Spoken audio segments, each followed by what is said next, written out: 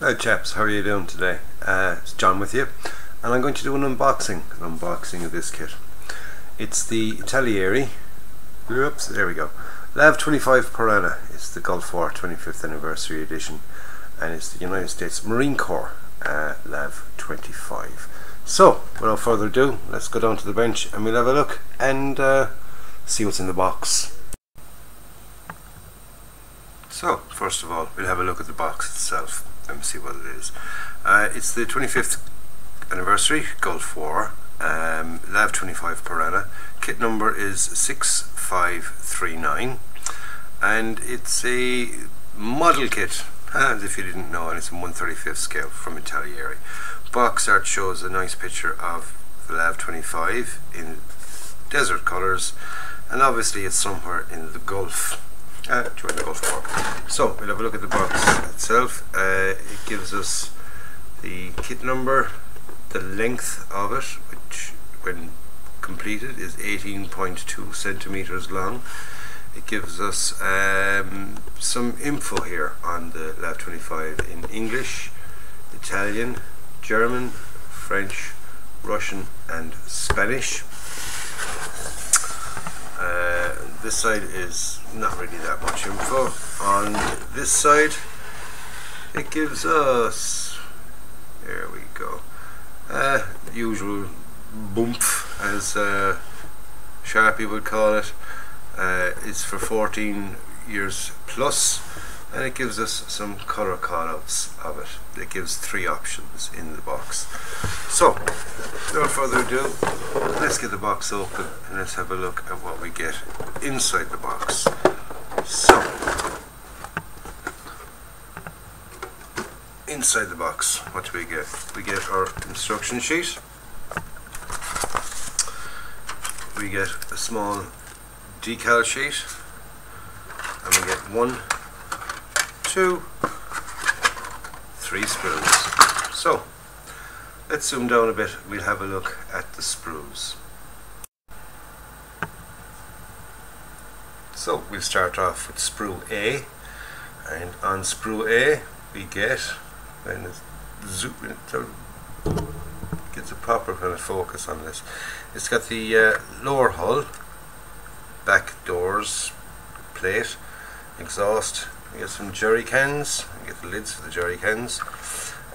We get some suspension parts, some more suspension parts, 2 hatches, more suspension. So that's about it. So we'll zoom down another little bit and we'll have a closer look at the parts and see if there's any flash and that kind of stuff on them. There we go. That seems to zoom in a bit better. It seems okay. I don't see any flash. Moulding seems quite crisp and everything else. There's the back door and the exhaust, and that decides to, there we go. We've got those jerry cans. They are quite nicely moulded. Give that a second just to adjust itself. There we go. Quite nice, quite, you know, crisp enough. They're not too bad. We've got some handles, like I said, and we've got the suspension, got some tow hooks and things, some of the springs there, suspension springs, and we've got the main sort of suspension parts for that. So that seems to be, you know, not bad at all. I don't see any visible marks on it, or ejector pin marks and things like that. Just have a quick look at the inside. It seems okay. There doesn't seem to be any large bits of scraping and cleaning off to get done to that. It doesn't have an interior. It's quite a basic model, but it's not bad at all, and it seems to be okay. Around these springs and things, they look to be quite nicely moulded, and I'm happy with that. So that's sprue A. Next we've got, yep, you guessed it, sprue B. So on sprue B we get the upper hull, you get a few more what appear to be suspension bits and pieces, we get the wheels, and we get the wheel caps, you know, the nut caps and things like that. We get a hatch, the mirrors, propellers, it's amphibious, and we get lights and what appears to be another bit of suspension parties. So let's have a look down and we look and see what these are like. If I bring that up rather than bring them down, it should be a bit easier for us to have a look. The wheels are in two parts, so you're going to have a seam line and a glue line, sure, whatever you want to call it, join. But they seem to be okay. A little bit of cleanup when we get them joined should be okay. The bolt detail, it seems okay as well. And we've got the other half of the wheels, 8 wheels on it.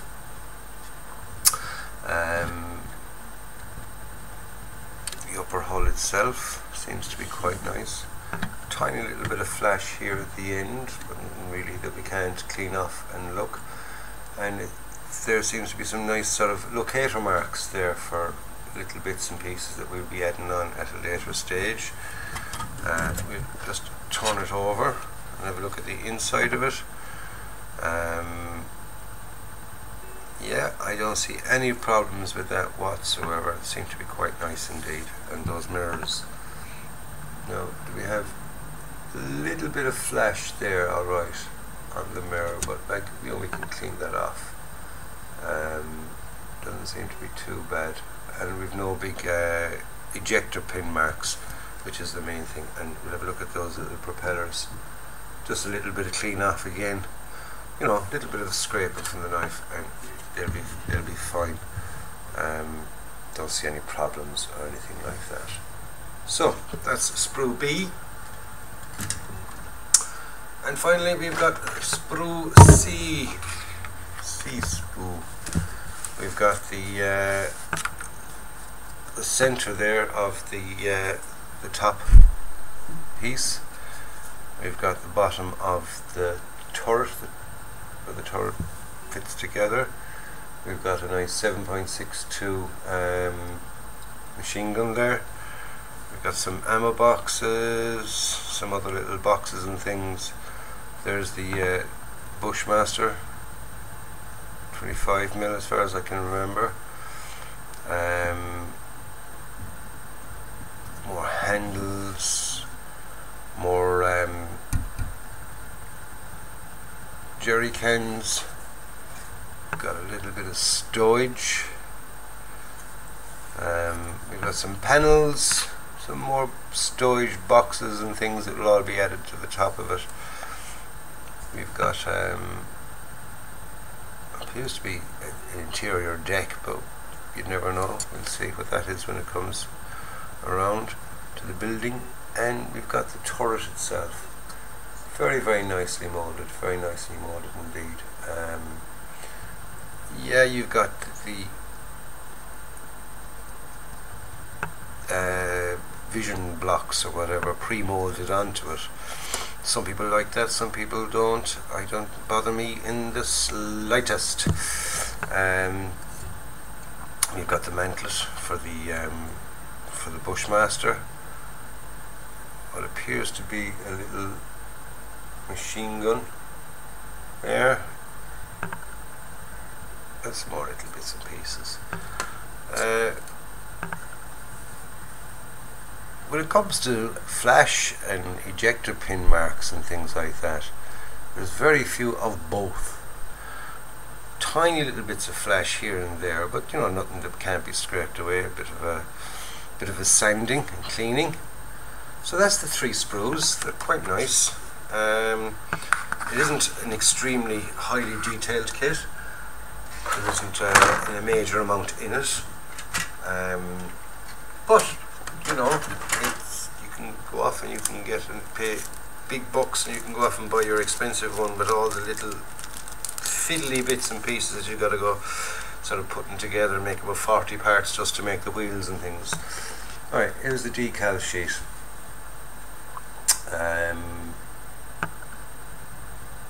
There we go. That's the decal sheet. Quite basic, quite simple. I mean, they didn't really go for too many decals. You know, it's not like an airplane, but it's got all the little don't step here, don't step there, mind your willy as you're getting in, all that kind of stuff. And finally, we've got the instructions themselves. So there's just a little peruse across the instructions. We won't take too long. I won't bore you with them. Gives you a little bit of information there on the LAV-25. Yeah, 25mm cannon. That was right. It's a M242 Bushmaster. Let's zoom in. Will you zoom in? God's sake. Alright, so the instructions themselves, how are they? Are they crisp, easy to see, easy to work from, things like that? That's the main thing I like about the instructions. Nothing worse than badly printed instructions. Too many steps within the one picture, things like that. Drives me up the bloody wall. It does. So we got our sprue maps, our map of the 3 sprues, nicely numbered, showing us where each piece is and supposed to be. And